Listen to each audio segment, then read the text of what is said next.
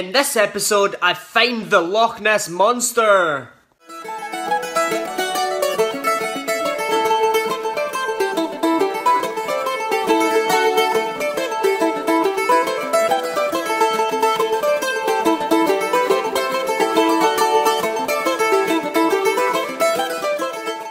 So I'm here at Loch Ness and we're going to be going on an adventure to try and find the Loch Ness Monster. I hope that it goes well, so wish me luck. It's a lovely day for it.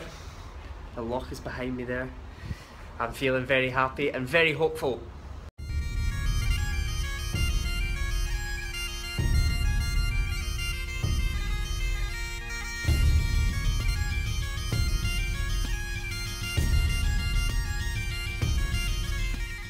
A lady claimed to have seen a crocodile on the River Ness. Descriptions are varied.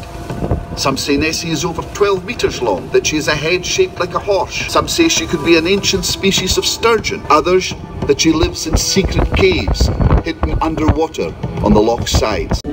So I'm going to try and find Nessie down the side of the boat.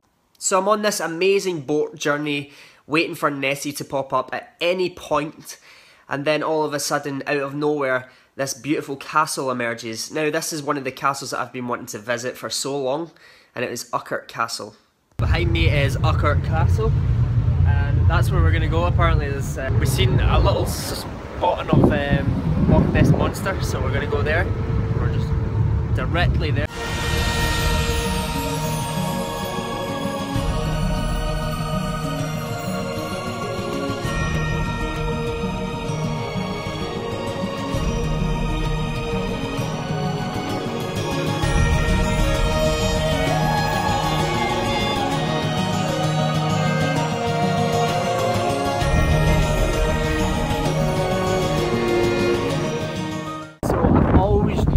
Coming to this place, Urquhart Castle. It's like these ruins and they are absolutely the most stunning thing ever. Look at it.